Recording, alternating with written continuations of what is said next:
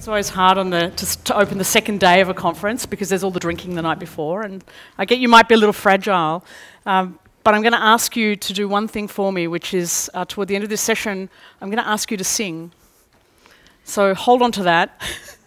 Anyone who doesn't want to sing, it's time to leave now. Can data do more than describe? Might it also diagnose and propose ways to intervene? What happens if we move from making our data more open to making data that produces openness? Okay. How do we use data to open ourselves, for example? What you can see behind you is an artwork by Anish Kapoor. It's from the High Art Museum in Atlanta, and I'm going to speak a little bit about artworks to kind of start to begin to convey ideas, inspired yesterday by Chris and the Vermeer paintings, so I'm hoping you can see some continuity between yesterday's talks and today's. I like this work a lot, not the least of which because it's an ocean of images of me, and anyone who follows me on Twitter will know that I'm fond of a selfie. But I also like it because it's kind of inspiring of a problem that has occurred in my home discipline of cinema studies, which is the persistence of the image of a woman in a mirror. And now that I've said that, whenever you see a film now, you will see an image of a woman looking at herself in a mirror. And there's many, many films that do this, and you can probably think of some off the top of your head. Any takers?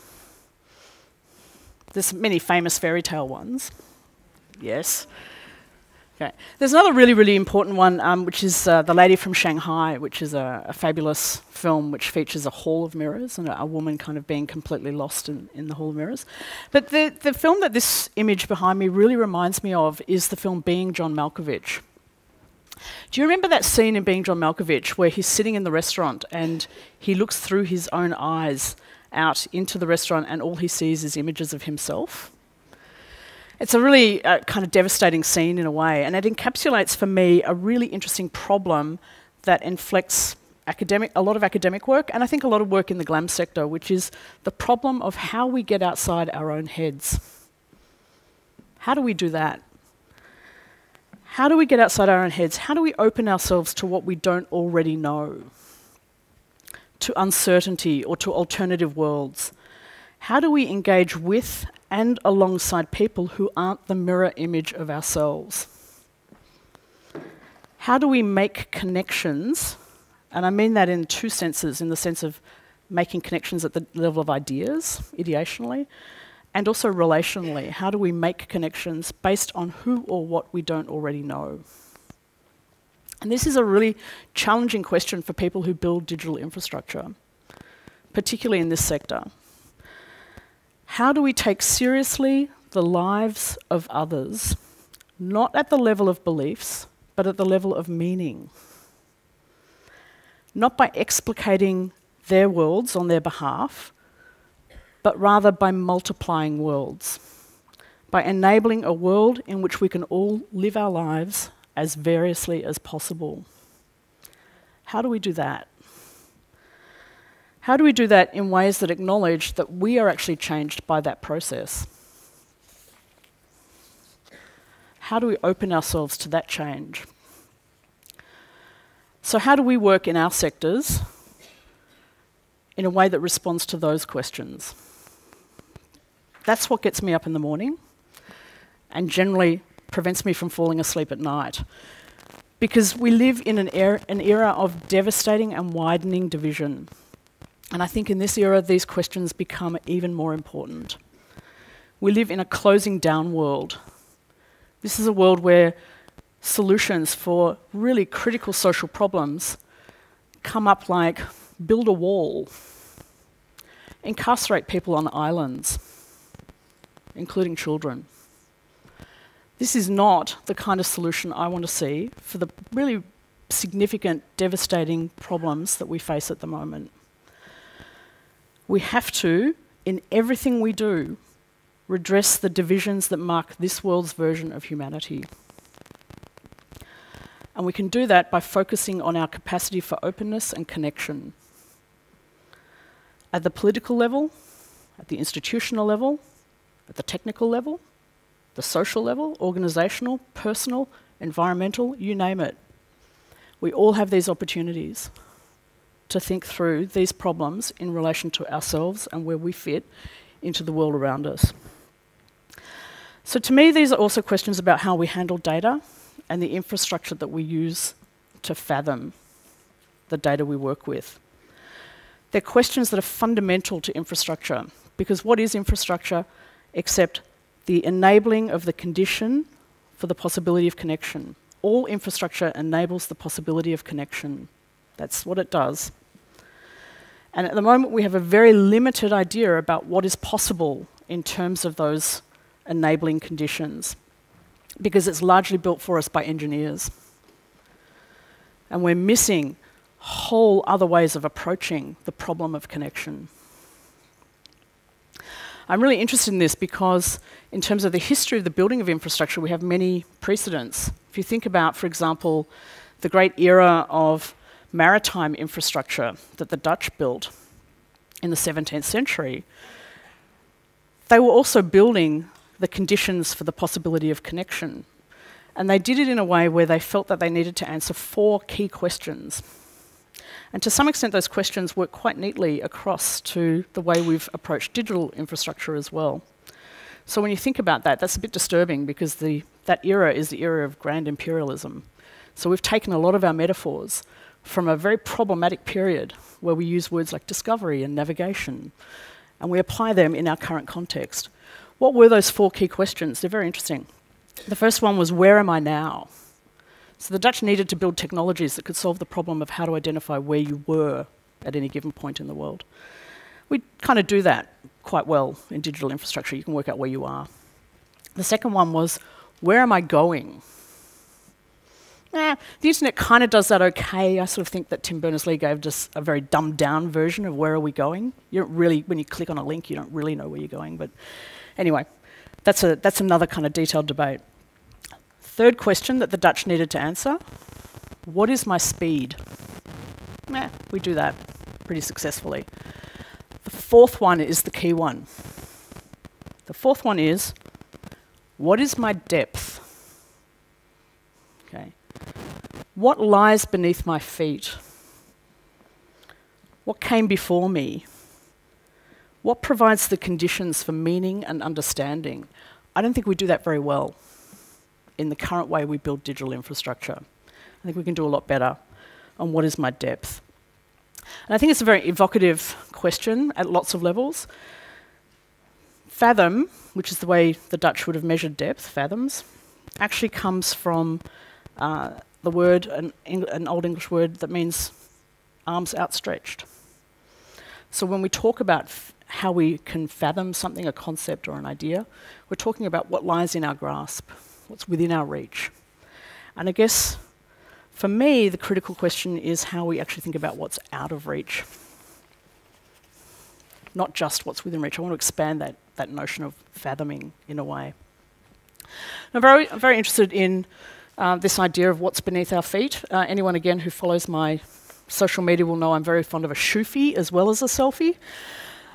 This is my shoofy from arriving here the other day. This is Wellington Airport, which has the best airport carpet in the world. And I love this image of Wellington Airport because it's kind of an extension of what we've just been talking about. It's this idea that you fly in, you're completely discombobulated by the experience of flying. You're jet lagged. Your bodily relationship to space is also completely disrupted, and you land on solid rocks. You have rocks underneath your feet. And I love it because it's a kind of a footnote to this lecture as well. It took me a long time to find my feet as an academic and as a speaker. And I'm really interested in this idea of the modern equivalent of finding your sea legs or finding your land legs or finding your feet. And I'm particularly interested in this idea in relation to Wellington Airport because I spent a lot of time at a previous visit to Wellington staring at this carpet because of a particular incident that occurred at the airport. So I was waiting to board a flight. I'd been to a conference in Dunedin. Standing in there, I suddenly heard my name over the PA system. Would Deb Verhoeven please come to the chicken disc?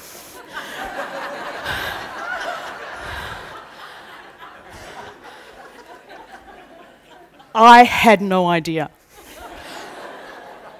Seriously, had no idea. I thought they were going to feed me chicken. I was a little bit hungry.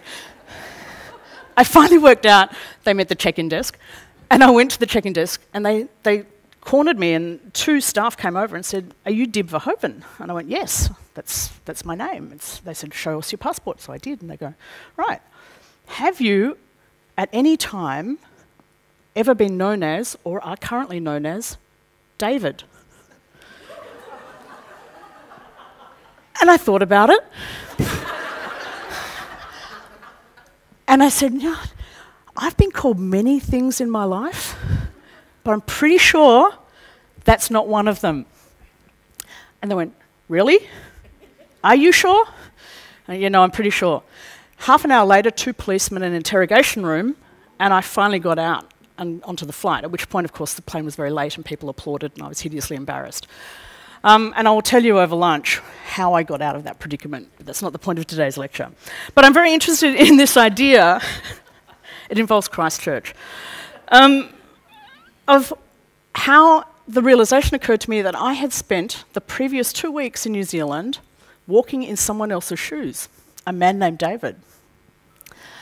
And I had done that inadvertently. And I suddenly became aware of the precarity of my standpoint. Was I Deb? Was I David? I don't know. Depends who was asking and at what point in my trajectory of my visit to New Zealand I was standing. And I want to kind of play with that a little bit later in the lecture, so hold on to the idea of the Davids, because they're going to come up, and this idea of the extent to which we are an amalgam of not just what we think we do, but what is done to us. Okay? So that weird embodied entanglement of both what we do and what is done to us. I want to talk now a little bit about the digital humanities, which is the discipline that I find myself working in mostly at the moment. A lot of people are very confused about what the digital humanities is. There's many books written about this, many articles. It's a vast topic of debate and conversation within itself. I always like to think of this in terms of a couple of jokes. So I'm going to ask them. These are jokes because I'm a humanities scholar, they're questions. How many digital humanities researchers does it take to change a light bulb? Any takers? 2. 1 to change the light bulb, and 1 to tell you that you aren't a real digital humanities scholar unless you made the light bulb yourself. So what this tells you a little bit about the digital humanities is the idea that the digital humanities is different than the general or typical humanities in that it's much more about collaboration and much more about making and doing, that it has an intense interest in the methods that we work with. Because I'm a humanities scholar, I'm going to ask the question again. How many digital humanities scholars does it take to change a light bulb? And if you're thinking the answer is 2, you're probably a scientist and you're looking for reproducibility. And I can tell you now that in the humanities we have a word for that. It's called plagiarism. The answer is 1. But no humanities scholar is ever going to trust a single light source. And what that tells us about the digital humanities is that we are adding to the underlying values of the humanities non-trivial computational studies. Okay. So we want to see those traditional values of the humanities flow through into the digital humanities. And what are they? And they're things like collaboration, contestation, complexity, connectedness, coexistence, non-logical connections like serendipity, and so on. These are the things that we value in the humanities in terms of how we work. It's not about one size fits all. It's not about the only measure of value being efficiency. And yet that's the kind of infrastructure that is built for us constantly and that we find ourselves breaking or attempting to break. And what kind of... Oh, here's a nice slide. This one's about complexity. I was like, this is another artwork. I've tried to summarise some of this in a visualisation because it's often very hard to talk about this stuff. So these 2 panels in the middle are the famous gaping void panels about knowledge and information, to which I've added this one here and this one here. So humanities knowledge, in a sense, is a non-hierarchical set of connections that are of varying degrees of viscosity and thickness and richness and colour and so on. So I think often this works better for people than an elaborate explanation of how the humanities does things. So what I want to do is talk a little bit about those values in relation to one piece of digital infrastructure that I've built, which is the Humanities Networked Infrastructure, or HuNI. I'm going to skip through this fairly quickly because I want to get to the Daves, because they're much more fun.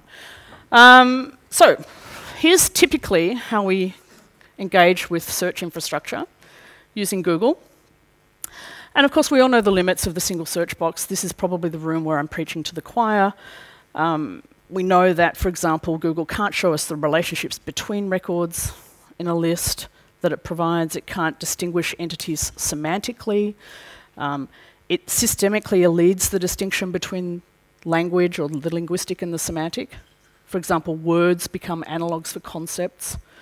These are ways of limiting the kinds of things we think we can search for.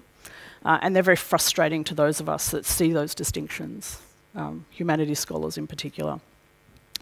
Because of this, a group of researchers, people who were working already in digital infrastructure in the humanities in Australia, collaborated to build this, the Humanities Virtual Laboratory, the National Humanities Virtual Laboratory. And we did it in a way that attempted to encapsulate our preference for working with complexity, with contestation, with the value or sensing the value of coexistence in data records or collections as data. So HuNI was specifically designed to support non-linear research methods, to enable heterogeneous metadata to speak to each other without losing the unique nature of each disciplinary source, so valuing provenance, enabling researchers to create their own ontologies, right, to create links between records or entities using their own words. So what that enables is multiple views of the world to be encapsulated in one data set driven from the bottom up. So we call these vernacular ontologies. So this is a way of enabling communities to reposition not the description of the data or the metadata record, but the actual connections built between them. Okay, a fairly radical concept and kind of very hard to get your head around. So it's an abandonment of structured data or structured vocabularies. And it replaces those with opportunities for researchers to be expressive, to capture the ephemeral, and to contest, to say not. This record is not related to this record. Right? Saying not is so important. You have no idea how important it is to researchers to be able to do that. And yet, we can't. In the vast majority of digital infrastructure systems that we are delivered, we can't do that. You can't resist, you can't contest.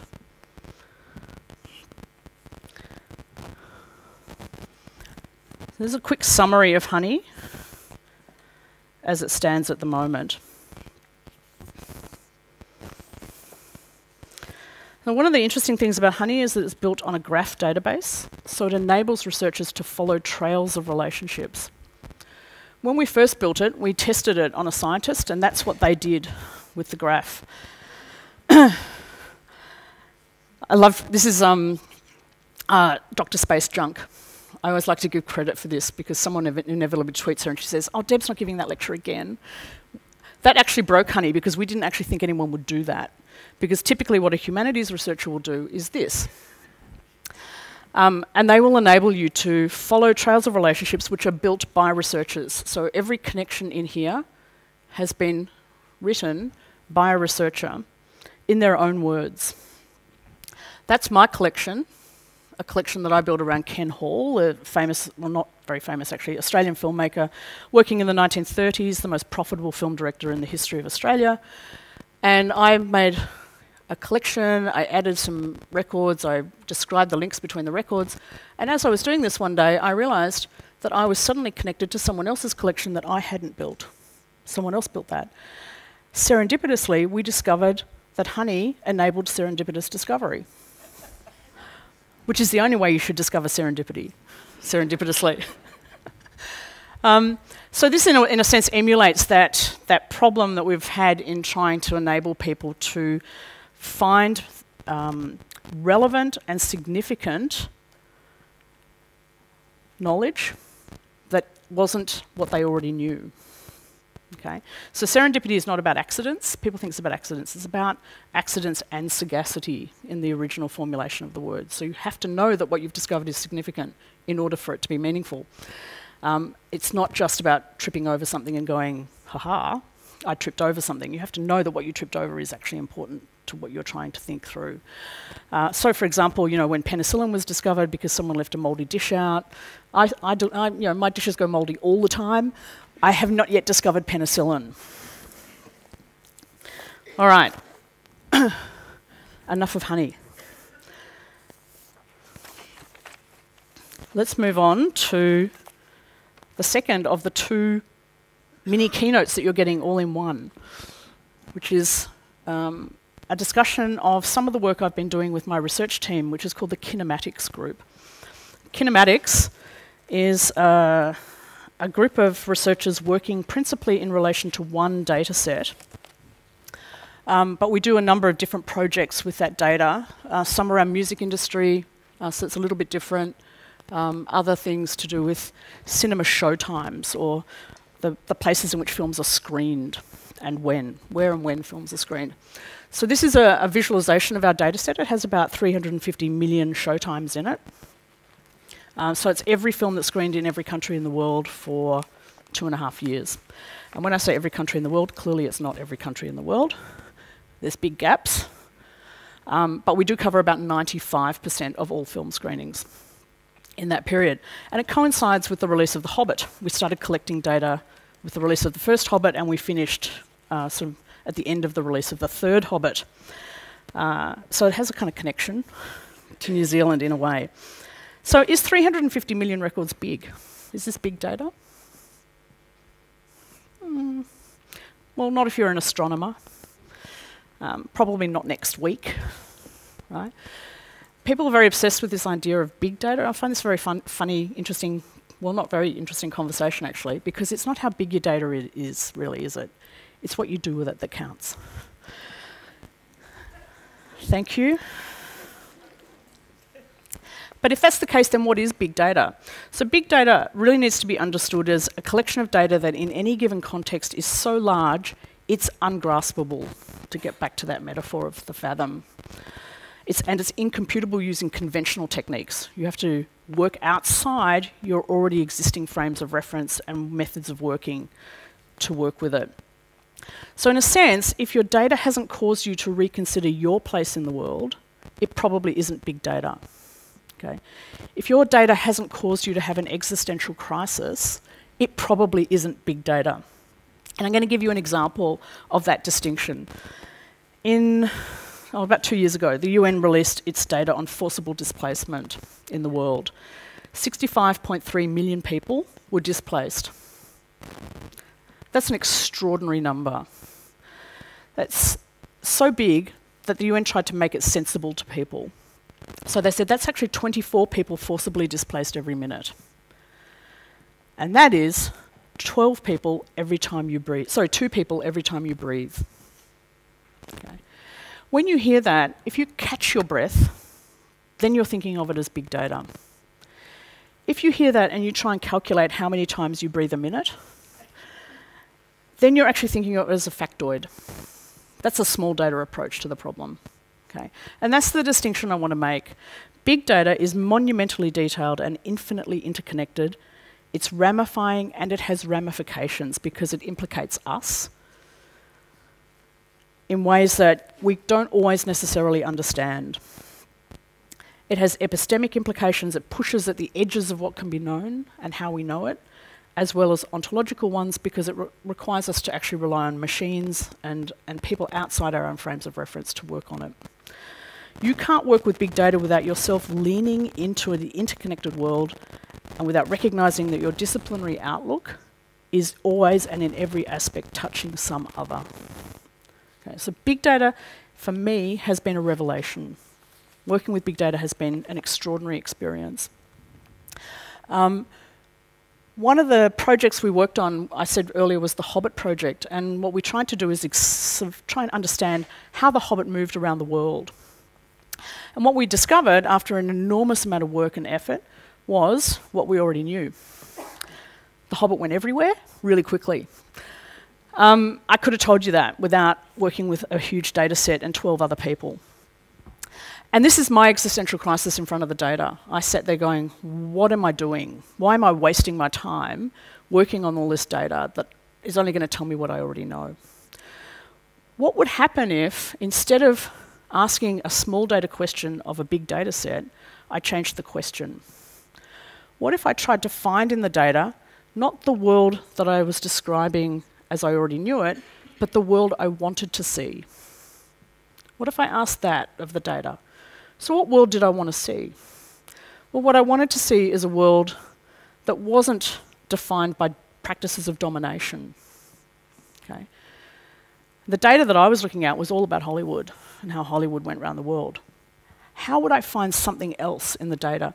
So what we decided to do was look for reciprocity in the data, not domination. And so this is what we found. This is a network visualization of countries on the basis of their capability for being reciprocal, for trading evenly. And here are some of the kind of key dyads. New Zealand comes up quite a lot. New Zealand is a very good player when it comes to reciprocity. So Greece and Venezuela trade films at about the same rate. Spain and Greece, Australia and Germany, New Zealand and the UK, surprisingly, are fairly reciprocal in their relationships. So this is just one way of rethinking how you might question the data from the perspective of your values, not from the perspective of what you already know. These are the people I work with. I just want to give them a shout out because when I talk about this, I really am talking about a team effort. It's not about me. And we work across a huge range of disciplines. Colin, for example, is a geospatial scientist, Stuart's a network engineer, Bronwyn's a cultural economist, Ben does cultural policy analysis, and so on. You see we have a rich range of disciplines. Michelle is a visual artist, and Lachlan is just a guy who was in the audience for one of my lectures and was so outraged he went and did data analysis for me. And I always just like to give him a plug. Okay, so now we're going to get on to the Daves.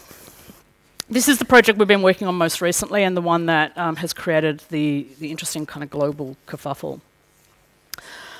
And it starts here for me. Well, it sort of starts here.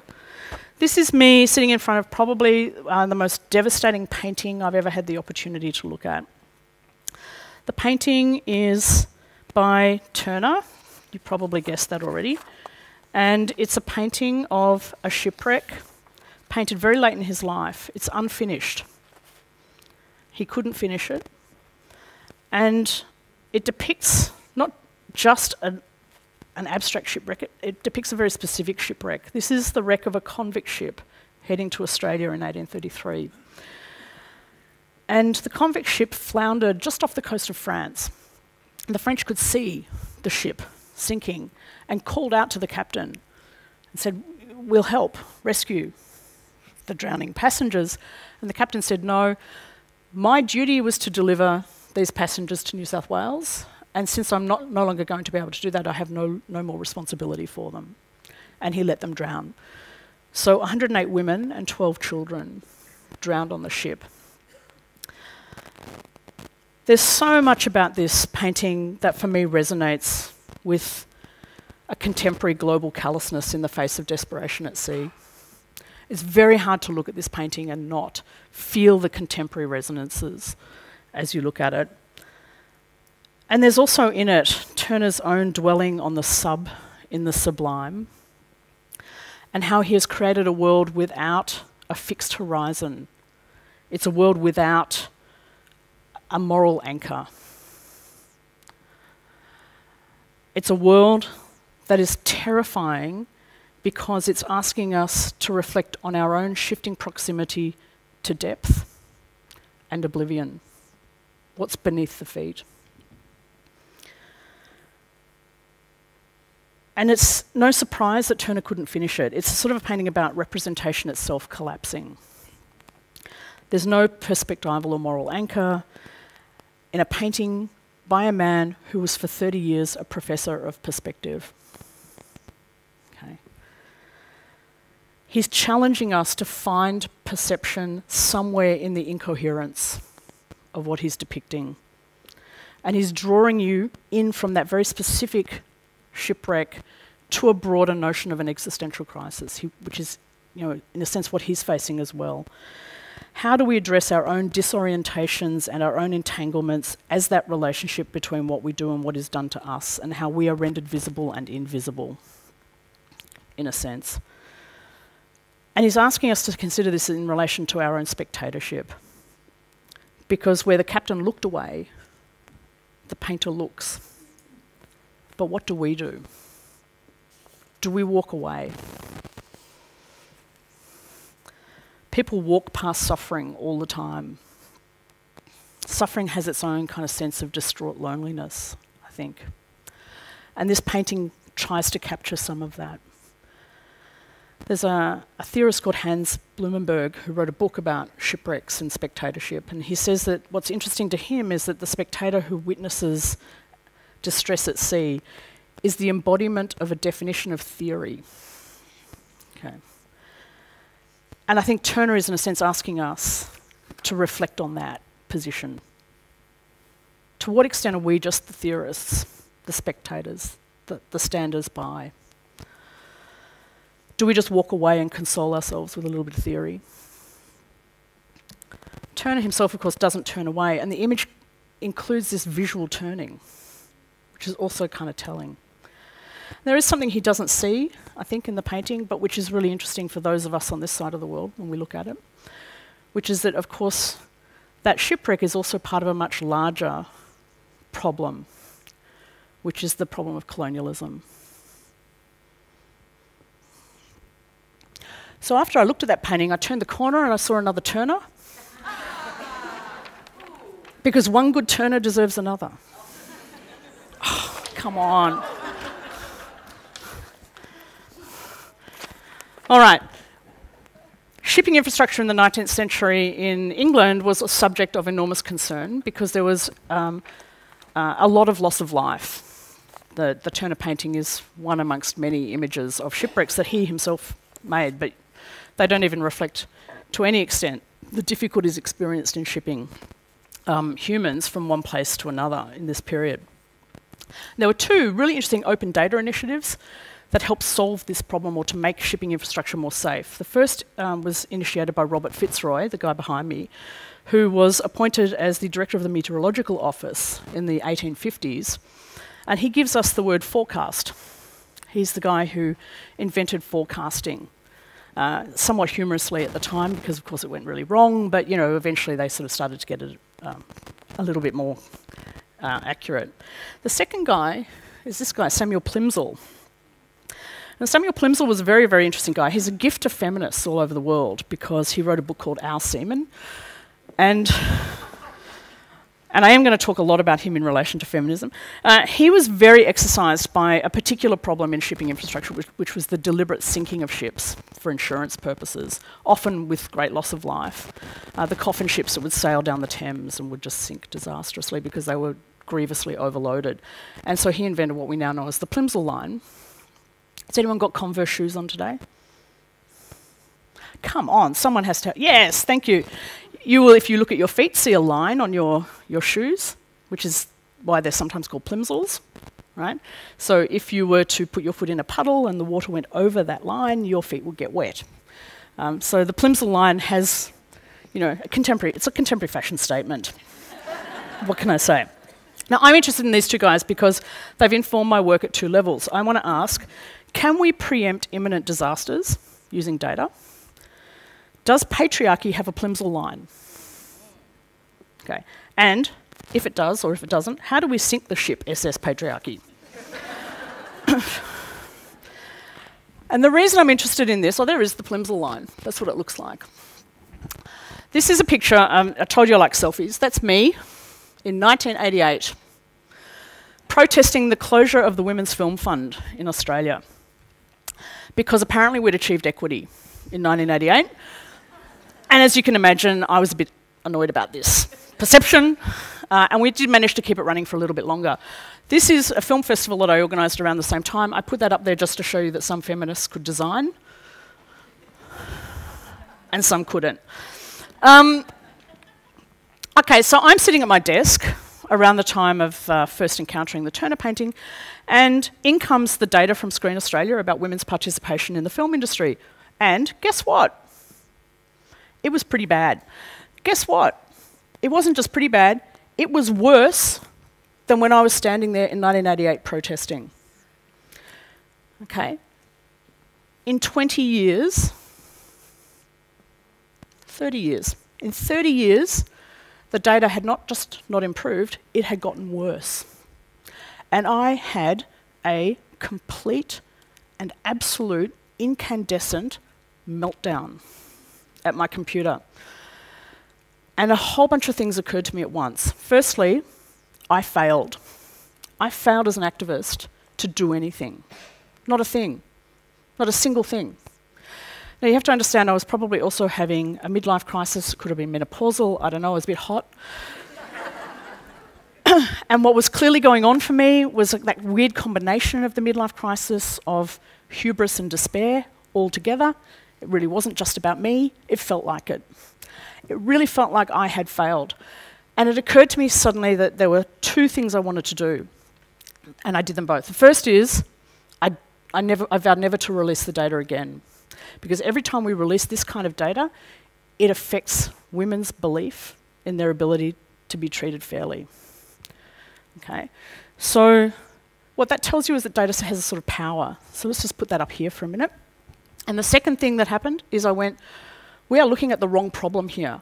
Because what we keep doing when we see this data is we keep saying women have to change. We need to give them confidence training and some development funding, and we need to, I don't know, make them work with each other. I think that was one of the strategies that Screen Australia came up with. Guess what? Women are not in a position to change the industry because they're not actually participating in it. Who is in a position to change the industry because they are the beneficiaries of the industry's largesse? Who is that? Men. We never ask men to change their behaviours. We don't study them. We don't look at their behaviours. We don't know how they behave. So I went, I'm going to do that. Here you go. This is a network visualisation of the Australian film industry divided by gender. Red is men, blue is women. It's a bit hard to tell on this screen because the red and the blue is not very clear. Each source node, so network visualizations are made up of what are called nodes and edges, dots and lines. Each node, which has a clockwise line coming out of it, is a film producer who is responsible for recruiting the creative team. So the producer recruits the writer and the director and the other producers. And what we'll see here, if you look closely, is a lot of all red groups. They are men who only work with men. Guess what? 42% of all male producers in the Australian film industry over 10 years only worked with men. 75% worked with 0 to 1 woman. Who are those men? Here they are. I call these men the gender offenders. Because what I did with these men is something very specific. I sat down and I went, who looks at data to produce change in the world? And there is an answer to this, that who looks at this kind of data? The police and counter-terrorism agencies. And what they do is they identify the key players and they take them out. And it occurred to me that we could do the same thing.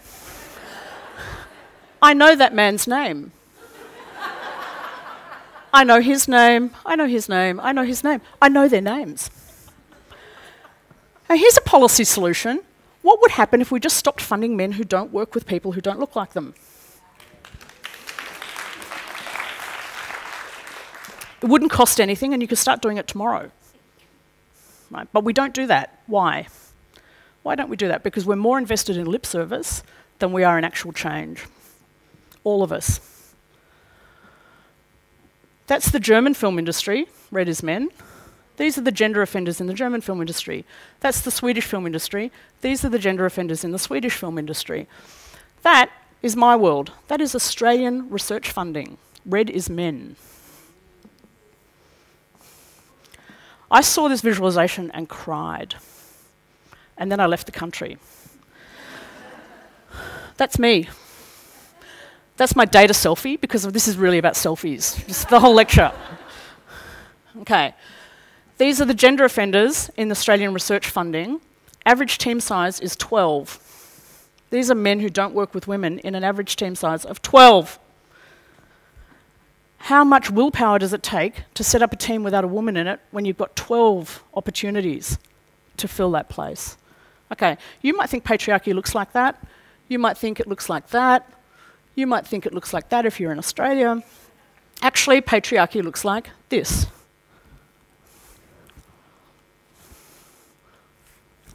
That is patriarchy. What does it mean to give weight and shape to relationships? Can we recognise the quality of relationships by their shape? And if the answer is yes or even maybe, what are the implications of that for how we understand ourselves and for how we redress uneven patterns of interaction and coexistence in our day-to-day lives? What if we could see the contours of injustice? What if we could bring into sight structures of domination between people within organisations, for example, so that there would no longer need to be the vestiges of trauma to produce the evidence of its existence, so that women and other minorities wouldn't have to provide evidence of discriminations perpetrated against them, so we don't have to wait for them to leave or become ill or worse. What if that was the case? How could that lead us to understand the intractable, the seemingly intractable inequities as systemic and individual rather than natural? If we look really quickly at the question, Plimsoll line. There you go. That looks like there's a Plimsoll line, doesn't it? A very similar set of statistics at the aggregate level. Same. No, not true.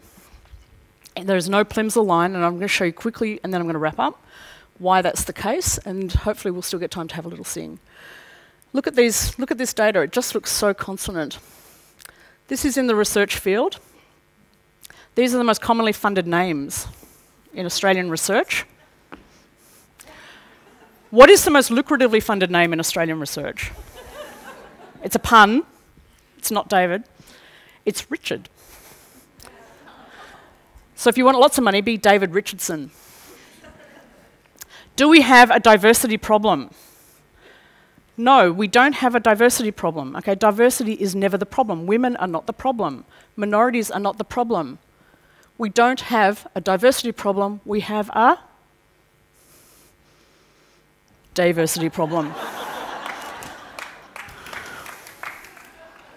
Okay, this is why it's not actually all about the aggregate. Underneath the hood, these networks display very similar properties. There is no one-size-fits-all solution to solving the problem of domination, even though it looks like there might be at the aggregate level. I'm just going to skip. Oh, and this is what we then did. We modelled what would happen if you took all the gender offenders out. How many men do you have to take out of a network before it changes? All of them. Probably not a practical solution, as desirable as it might sound. And we'll get to the solutions another time. All right, we did then build a tool to do that modelling so we can actually test people's policies, gender equity policies, for effectiveness. And what you will find is that this idea of just chuck women into the network and stir, surprisingly, doesn't work. Taking the Davids out doesn't work either. The only thing that will work to produce change in our lifetime is for people in positions of power to collaborate with people who do not look and sound like them. That is the answer. We have modelled it, we have tested it on thousands of different industries. It is the only solution. Okay, we're going to skip Screen Australia and their naughtiness. These are some of the responses that I've had, other than Screen Australia's fairly negative ones, which I just skipped through because This is an 11-year-old who sat in the audience and actually drew an alternative visualization of the network, which I really thought was sweet. And this is our sing-along. Are you ready? All right. Now, the thing is, you'll probably forget most of what I've said because that's what happens with lectures, unless I plant an earworm.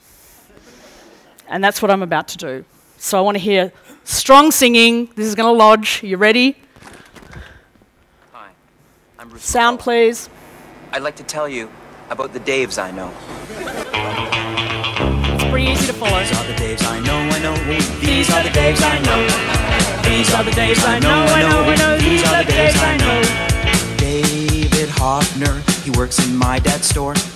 He's worked here for 12 years, he'll probably work here for more. These are the Daves I know.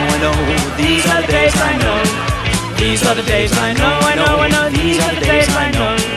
Dave Gord, I've known since I was 6. In grade 8 he broke his leg, so we got drunk and sick. These are the Daves I know. These are the Daves I know. These are the Daves I know. These are the Daves I know. Some of them are Davids, but most of us are Daves. They all have their own hands, but they come from different moms. These are the Daves I know. These are the Daves I know. These are the Daves I know. These are the Daves I know. Dave Jadisky, man, this cat can swing. He weighs almost 50 pounds and he delivers my paper on time. These are the Daves I know. These are the Daves I know. These are the Daves I know. These are the Daves I know. Dave Capisano, I hardly know him.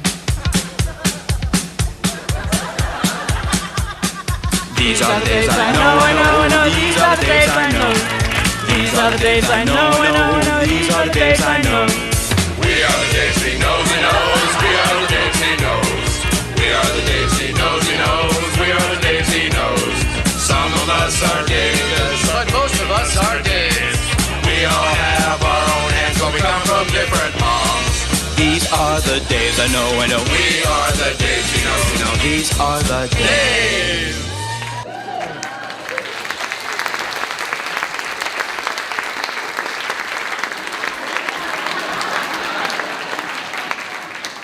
All right, just to finish up, are all Daves the same? Are there gradations of Daveness? How are Daves linked? How do different Daves interact with each other? How do we recognise the Dave that lurks inside us all? Our own Davishness. Woohoo. These are questions to ponder as you kind of take this away. This is going to be my last lecture for quite a while. I'm taking a break from giving public presentations. And I started today with an image of my feet on the Wellington carpet, and I kind of did that deliberately for a number of reasons, and you would have followed the trajectory of the kind of standpoint foot metaphors all through the lecture. I want to adopt a new way of thinking about how I speak, and I'm not sure this is the one for me. I want to think about what it means to speak nearby, rather than with or at people. Speaking nearby is something that I think is an unfolding kind of experiment for me, and I wonder if it's something that we might all contemplate.